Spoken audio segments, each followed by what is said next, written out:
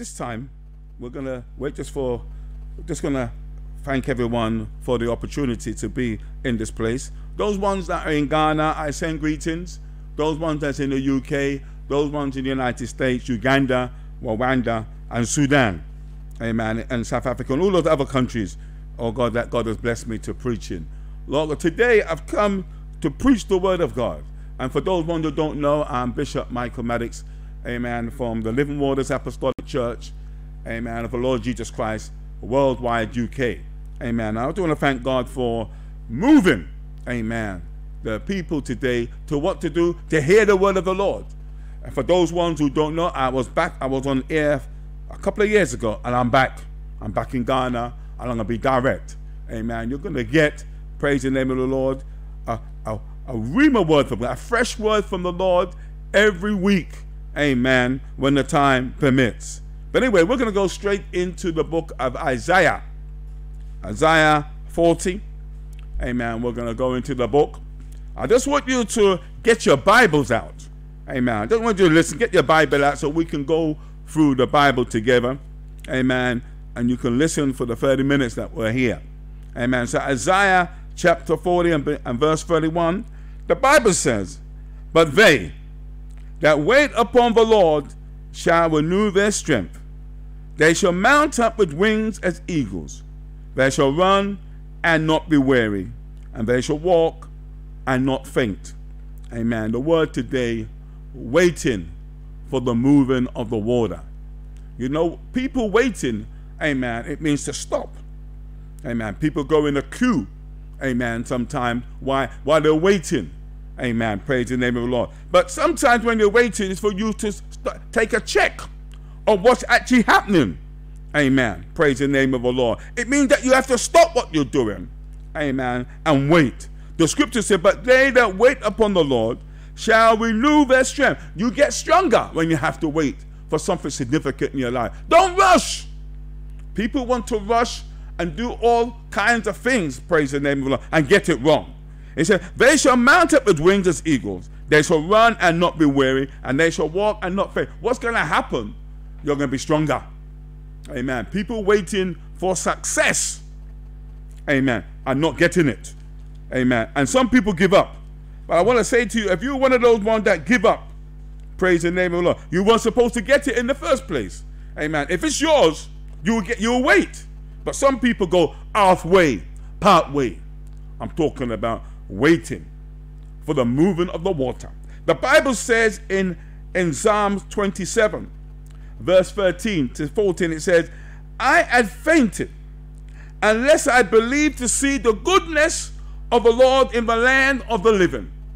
Amen. It goes on to say, it says, "Wait on the Lord, be of good courage, and he shall strengthen thine heart. Wait, I say, on the Lord." There's too many people not waiting. God said he's going to bless you, but what happened? You don't get it after a year. You don't get it after 2 years. And some people are going, amen, to the juju man. What for? For their blessing. There's no blessing in that. You're supposed to wait on the Lord. When the Lord comes and the Lord bless you, you know not only you blessed, but your family is blessed. But when you go to the juju man, to the obia man, or to the magician, or to the fortune teller, you're going to have problem not only with them, you're going to have problem with God. It's best, praise the name of the Lord, that you wait on the Lord and let the Lord bless you. Praise the name of, don't rush God. There's an appointed time when God's going to bless you. You don't tell God when to bless. The scripture in Psalm 62 and verse 5 says, he said, "My soul, wait thou only upon God, for my expectation is from him." Everything I want or need comes from the Lord. I don't want anybody else. You shouldn't want anybody else, amen, for you to receive what's yours. You may be sick. You may be going through something. You may be just somebody that's been applying for jobs, job after job, and you don't get it. You got to wait. God said, wait. Amen. Sometimes you may have a crop that you're waiting to grow. The food don't come this year, that year, and you give up. Don't give up. Amen. Because our God don't give up on you. And I'm going to go to the book of John, chapter 5. And we're going to look at somebody that was waiting. Amen. Someone that was waiting, and see what God did. Because some of you, amen, you don't want to wait on God. You want to do your own thing. It's not going to be any good. But if you wait for God, amen, you'll see a mighty change. I'm going to begin from John chapter 5, begin at verse 1. It said, after this, there was a feast of the Jews, and Jesus went up to Jerusalem. Now there is at Jerusalem by the sheep market a pool, which is called in the Hebrew tongue Bethesda, having 5 porches. In these lay a great multitude of impotent folk, of blind, halt, withered, waiting for the moving of the water. I just want to make you understand what's really happening. There's a pool of water there, and every year an angel comes. And what happens? The angel goes into the water or into the pool. And who's waiting? You have someone that's impotent. People can't move or have a condition. Some of them have sexual problems. Amen. Some of them have spiritual and natural problems. Amen. You have people that are blind. They can't see nobody. Praise the name of the Lord. You have someone halt or limping. Praise the name of the Lord. And you've got people with withered hands and withered feet. Amen. They're all waiting by the pool because they know every year God sends an angel. Once a year, God sends an angel. Amen. The Bible said in verse 4, it said, for an angel went down at a certain season into the pool, amen, and troubled the water. Whosoever then first, after the trouble of the water, amen, stepped in, was made whole of whatsoever disease he had. Look at that. If that was you, that you were sick, you got cancer, if you were by the pool, amen, and then the angel troubled the water, and then you were the first one to go into the pool, you'll be healed. But that's only one. You have to be the first one. And there is a certain season when the angel will come. That's up to you if you want to wait for the angel. But I want to tell you something. I'd rather wait for the Lord himself to come and do something. But there are people at every season waiting. Waiting for what? Waiting for the angel to trouble the water. Oh wow. They're waiting. They said, I know the angel's coming. I know the season the angel's coming. But I've got to be first. It's not all the time you're going to be first. There's so many people waiting, so many people sick, so many people with bodily trouble, headache, amen, problems, amen. They can't have children, some of them. Praise the name. Some of them, amen, they can't walk. Some of them are blind, some of them are deaf. No matter what kind of condition you have, amen, if you got into that pool of water after the angel have troubled it, you're going to be healed. How do I know that? God sent the angel. And if God sent the angel, it's all right. But I want to say to you, you got to wait for the season. The scripture goes on to say, and a certain man was there, which had an infirmity 38 years. Wow. That's a long time to be sick. Isn't it? Isn't that a long time to be sick? 38 years. Look, there's it in the scripture. It talks about a woman that has an issue of blood for 12 years.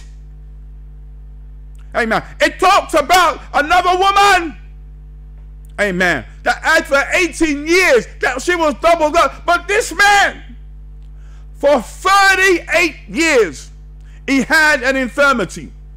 A sick man. Look, 18 years is a lifetime. Well, how about 38 years then? My God, that's serious.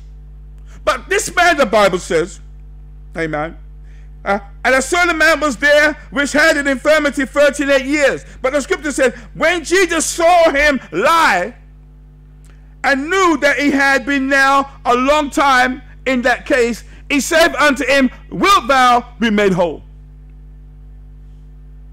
For 38 years, this man was waiting for the angel to come into the water to trouble it. Are you still waiting for somebody else to bless you? Are you waiting for your friends, waiting for your family, waiting for your boss, waiting for a broken marriage, waiting for a brother, waiting for a husband or wife to bless you? Are you still waiting for that doctor that said they're going to do the operation and it's still not working?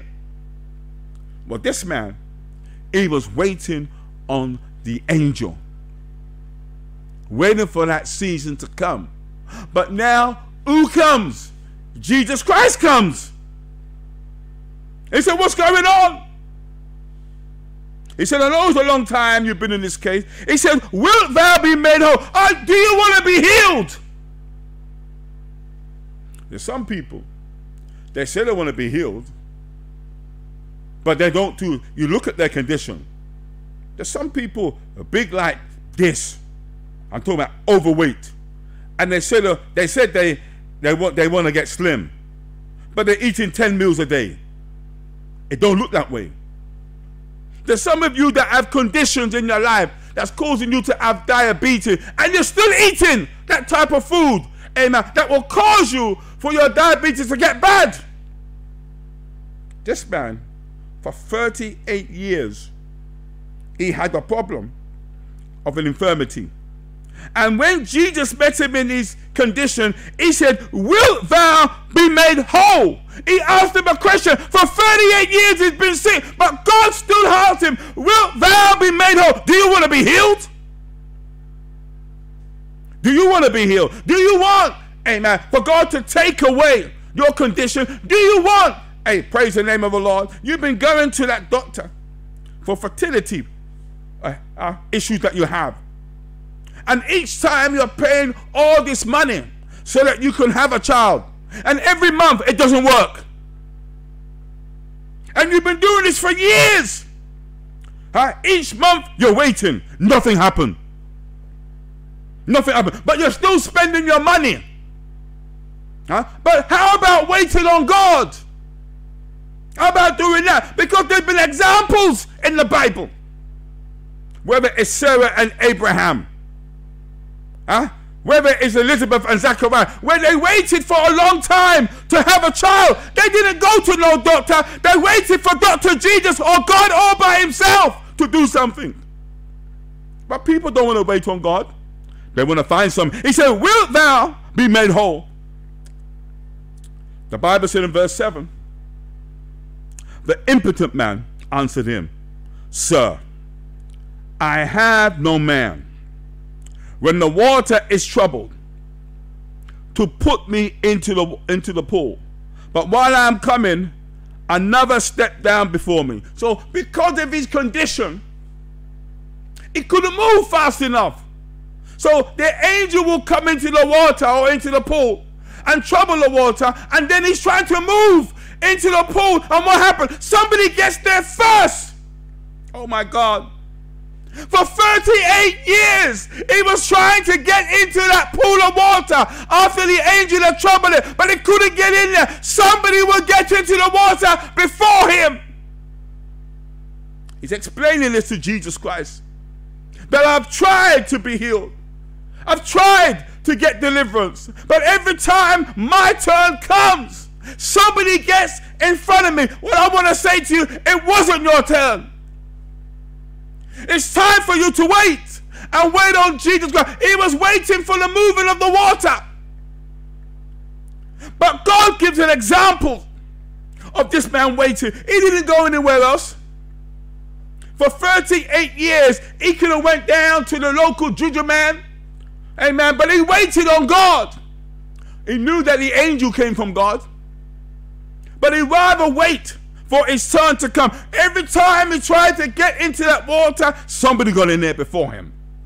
The scripture said, Jesus said unto him, Rise, take up thy bed, and walk. Oh God. Now, remember, He's infirm.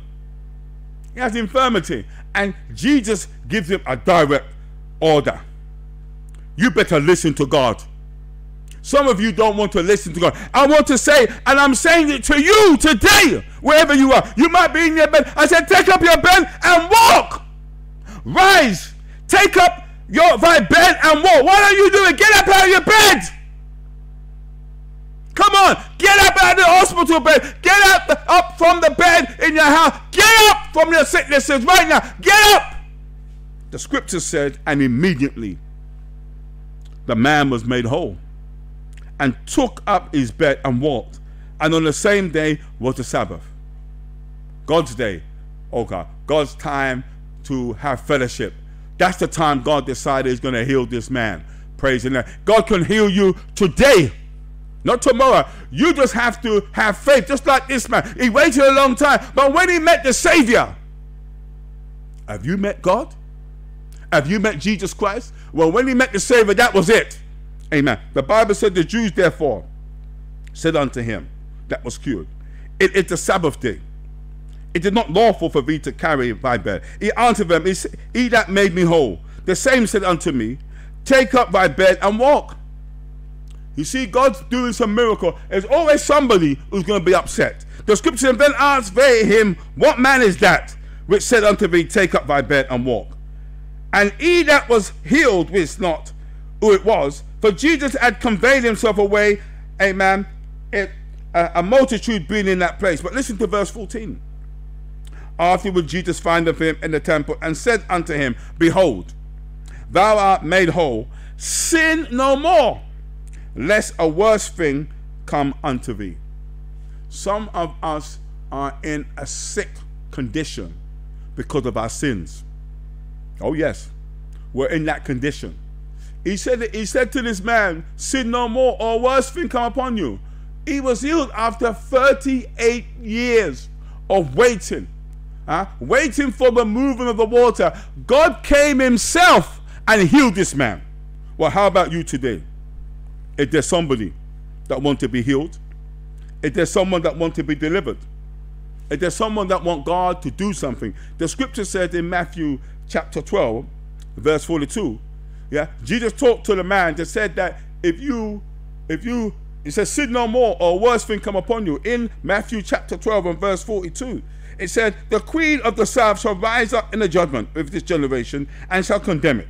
For she came from the uttermost parts of the earth to hear the wisdom of Solomon. And behold, a greater than Solomon is here. He said, when the unclean spirit is gone out of a man, he walketh through dry places seeking rest, and findeth none. Then he saith, I will return into my house from whence I came out. And when he is come, he findeth it what? Empty, swept, and garnished. Verse 45, it said, then goeth he and taketh with himself 7 other spirits more wicked than himself, and they enter in and dwell there. And the last state of that man is worse than the first. Even so shall it be also unto this wicked generation. You see, this man who Jesus Christ healed, he told him to sin no more, or worse thing come upon you. And what happened? The Bible said it could be 7 times worse than you were before. If there's someone today, after hearing the healing of Jesus Christ, the man was just waiting for the moving of the water, and he waited patiently for 38 years. Amen. He couldn't get in the water, but Jesus comes. Have you been waiting a long time for your deliverance? Have you waiting for God to do something for you? Well, it's about time you believe God today and have faith. Amen. I don't know if there's someone today, amen, that want God to do something in their life. I'm going to go to Acts chapter 2, verse 36 to 38. Amen. Maybe you haven't given your life to the Lord. Amen. Maybe you don't really know about the New Testament birth. Amen. To be born again of the water and of the Spirit. But I want to say to you today, amen, waiting for the moving of the water. If you've been waiting for a long time for the healing from God, I want to say God can do it right now. I'm going to pray for you today, but I just want to read from Acts 2, 36 to 38. It says, therefore, let all the house of Israel know assuredly that God hath made that same Jesus whom you have crucified, both Lord and Christ. Now when they heard this, they were pricked in their heart, and said unto Peter and to the rest of the apostles, Men and brethren, what shall we do? And there's the answer. Everybody wants to be saved. Amen. But you need to be saved the right way. You need to follow the scriptures, what God has given. It says in verse 38, Then Peter said unto them, Repent. That means to have a change of heart, a change of mind. Turn away from sin. It also means to be sorry for your sin, or godly sorrow for sin. Praise the name. Praise the name of the Lord. And be baptized, every one of you. Amen. In the name of Jesus Christ. Not some of you, but every one of you. Be baptized, every one of you, in the name of Jesus Christ. Not Father, Son, Holy Ghost. Not by his title, but in his name. It says, amen, baptize every one of you in the name of Jesus Christ. And to give you a reason. It says, for the remission of sin. That means for the removal or the stopping of your sins. Amen. And ye shall receive the gift of the Holy Ghost. Amen. And the evidence or sign that you have the Holy Ghost, you will speak in other tongues and the Spirit give you utterance. Amen. I don't know about you. Maybe you didn't expect to be listening to a preaching at this midday hour. Amen. But God has an appointed time to heal you and to heal you immediately. Have you been waiting? We've had COVID cause people to have to be waiting for their operations. Amen. But I'm saying if you have faith, the Bible says if you have faith as small as a mustard seed, you can say to the mountain, be ye removed. You can say today, sickness go. Amen. I want deliverance. I want it now. God is right here at this place if you want to be healed. I'm going to pray. But I do want to say, if you're on WhatsApp and you want to send a prayer request, you can send it to 0044 771 8144163. Don't matter where you are, WhatsApp, amen. Bishop Michael Maddix, you can get me on 0044 771 8144163, and I will pray for you. I'll pray for your prayer request at this time. I'm going to pray, amen, that God will heal you. Those ones that wherever the pain is, I want you to get your hand and put your hand on the pain. If your leg's not working, put your hands on your leg. Amen. If you've got a headache, put your hand on your head. Amen. If you've got problems, amen, with your hearing, amen, praise the name of the Lord. You can't hear too good.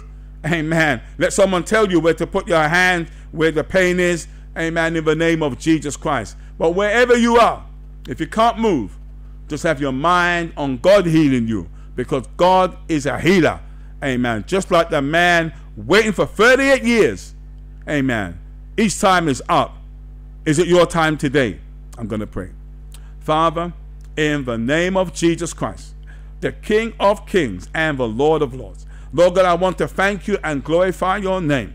Oh God, for all things. Lord God, you are a healer and a healer of the world, and you are the light of this world. Lord God, I bind every spirit of sickness, amen, that's in the body of the man and woman and children in the name of Jesus Christ. And I cast out every spirit of sickness out of the body. Oh God, in the name of Jesus Christ, loose, oh God, your people there. Loose your children. Loose the man and the woman, Lord God. Heal them, oh God, I pray today in the name of Jesus Christ immediately. Lord God, in the name of the Lord Jesus Christ, immediately, oh God, praise the name of the Lord. Amen. Someone, if you want to phone in, you can phone in. Amen. At this time, amen, I can take some calls for 5 minutes.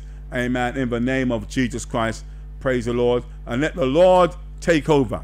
Amen. Let the Lord take over. Amen. In the name of Jesus Christ. Let the Lord take over. And let the Lord bless you in the name of the Lord Jesus Christ. I just want to thank God. Amen. One moment. I want to thank God for all things. Thank God for all things. If you want to, you can phone in on 02431 37753.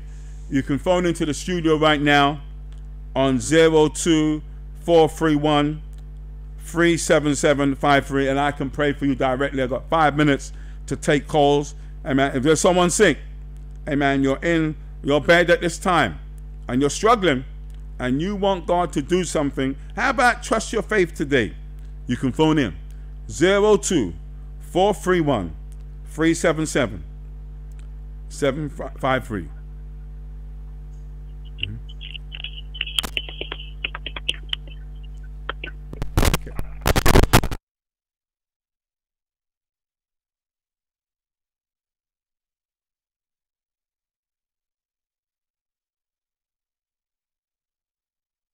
Okay, speak a bit louder, please. Hello.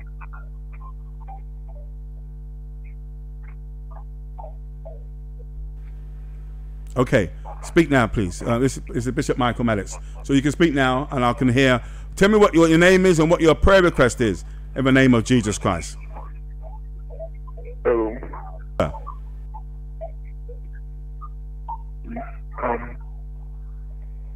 I'm Mr. John from Bantam, and I want you to pray for me. Okay. Take it you're phoning up for prayer. Fine. And we can do that. All I'm asking you to tell us what you want God to heal you with, and I will pray. Okay. Hello. Please. I did not hear what you said now.